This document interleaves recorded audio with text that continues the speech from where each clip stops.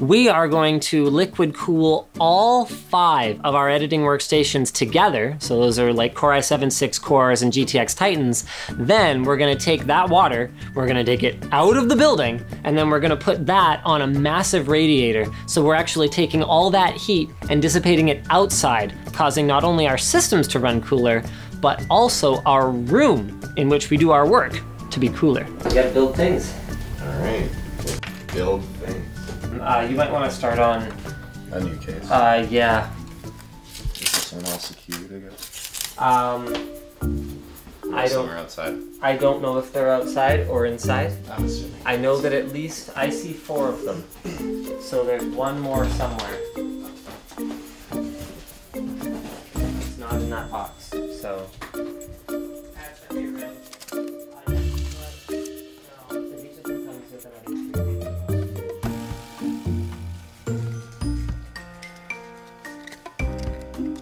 Yes, I realized I was using pliers rather than a wrench to tighten the fittings onto the radiators. That's what happens when Linus decides that 1 wrench is sufficient for the 7 people working on a project. Some sacrifices have to be made. Okay, that seems fine. We'll probably have to use some extensions to get all of these to where they need to go, but we have those, so that's not a big deal.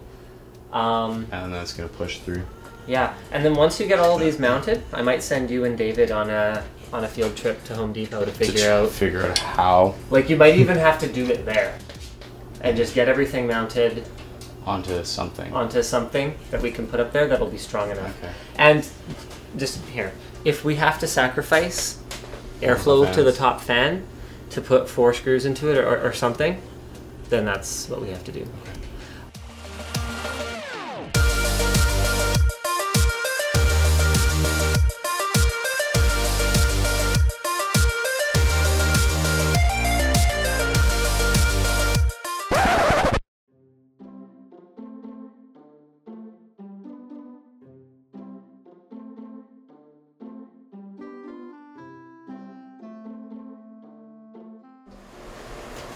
We're realizing now that our idea for hanging the radiators might not work. We'll see what happens.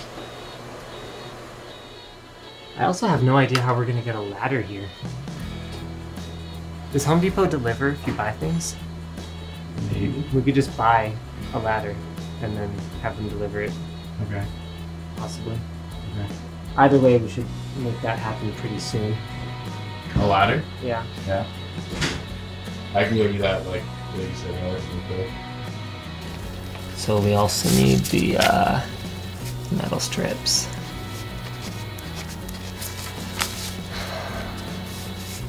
And then the tubing will run from the window up here down to here.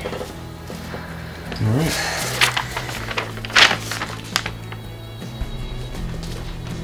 Were you planning to take someone with you, or do you still need to?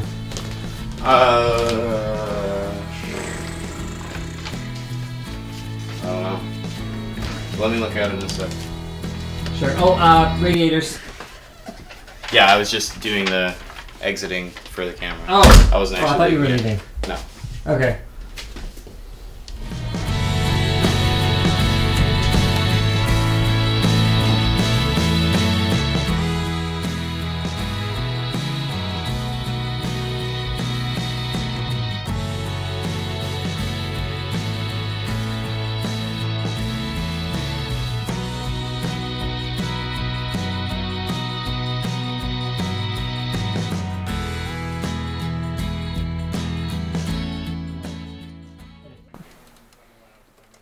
Component selection was something that was really important for us. These are the workstations that we're going to be using to do the vast majority of our work. So they need to be really fast and they need to be extremely reliable. So most of the systems are running the same configuration. So they're going to have Core i7 4960X 6-core processors, and I don't know, we may do a little bit of overclocking, we'll see, it won't be much. They're all going to be running on a ASUS X79 Deluxe motherboards. That's a motherboard that we're particularly fond of because it's the one that's been on our graphics test bench since its release, and it's been extremely reliable there.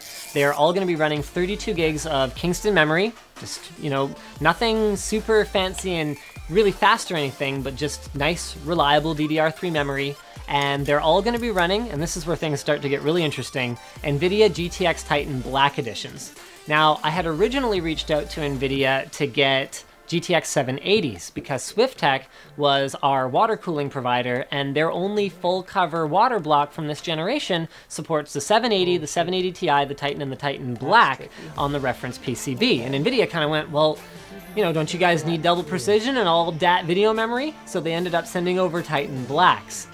Fortunately, because I had already asked for the power supplies from Cooler Master at that point, the V750 modular power supplies that they're sending over are 80 plus gold, and 750 watts is plenty for a 6-core and a Titan Black. You don't actually want to go that overkill, because if you do, you can actually lose some of the efficiency that you're trying to gain by going with a highly efficient power supply.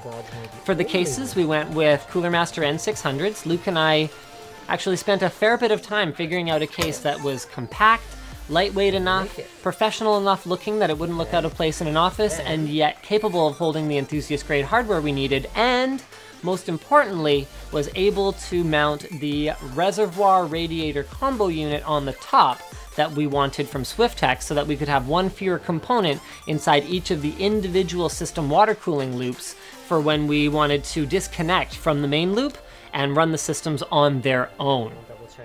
We went with 4960Xs for our workstations because when it comes to video encoding, video rendering, more cores really does make a difference. These aren't gaming rigs, these are meant for serious work, and having the extra cores is gonna really help people get their jobs done more efficiently, which is very important to me.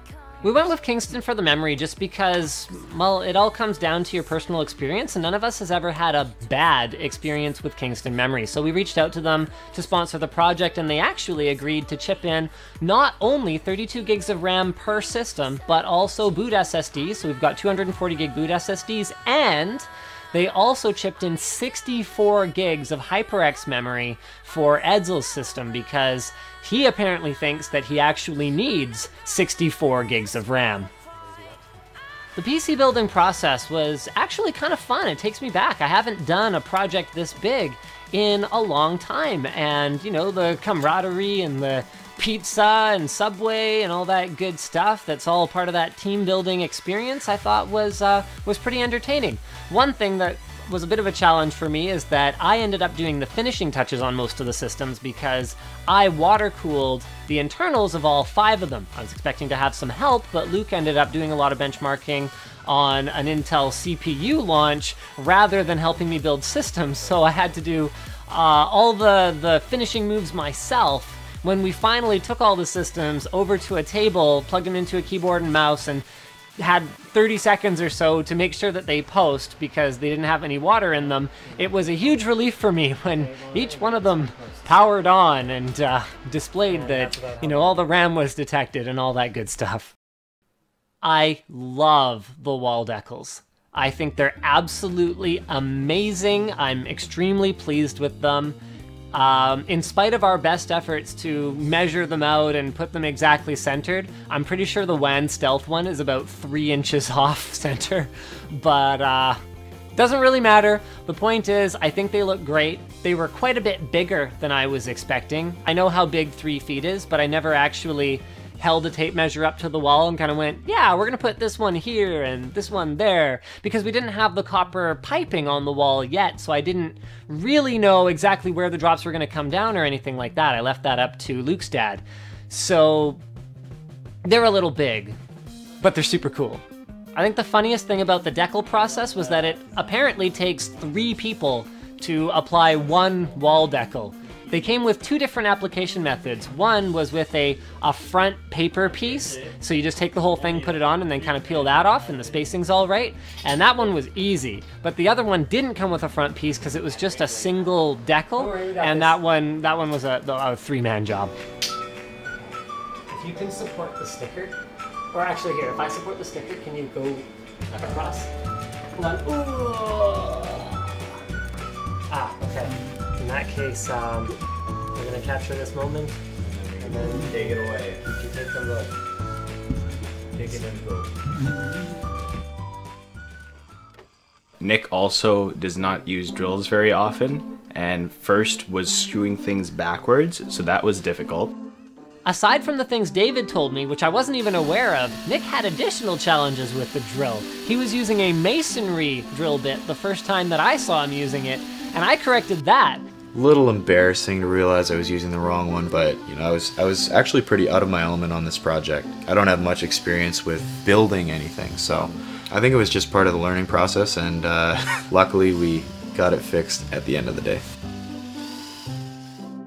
Now, the original plan for the radiators on the window was, I think, 3 or 4 triple rads. So we were gonna have a total of 9 to 12 fans, and it wasn't gonna be that heavy. So the idea was to hang it from the fascia board, but we got all the rads and fans assembled and realized that once we filled that with water, there was no way that was gonna hang from the fascia board. We came up with a new plan, and it was, you know, 3 trips to Home Depot later, including one trip where we had to try to buy a ladder, which was a challenge because they wouldn't let us even try to put it into the rental van, and instead we had to pay some guy in the parking lot to let us just kind of put it in the back of his truck and bring it to the office for us. But I think the plan we've got now is gonna work. With all of the radiators mounted to the frame, we did a leak test on it, and none of them are leaking. I am a little bit worried about the head pressure of the pump. I had thought, and it's a long time since I've used that pump, I thought it had over 20 feet of head pressure. It looks like it's 12. So I'm really uncertain about whether it's gonna be strong enough, and I wonder if we are going to need an additional pump. Little air bubbles. Yeah. There goes the water. That is an ass ton of water. So now we want to come over here and inspect the fittings for leaks.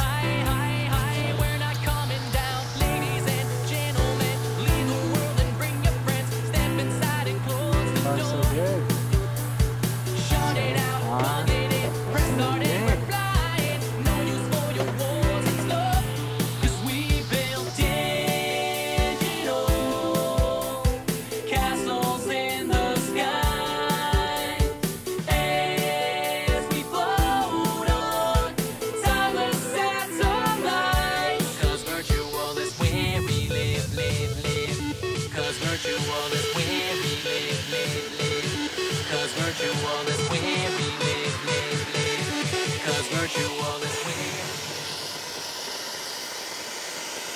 From December 13th to 20th, 2014, you can save on select Intel CPUs, NUCs, and SSDs with special holiday rebates from select retailers. Click now to learn more.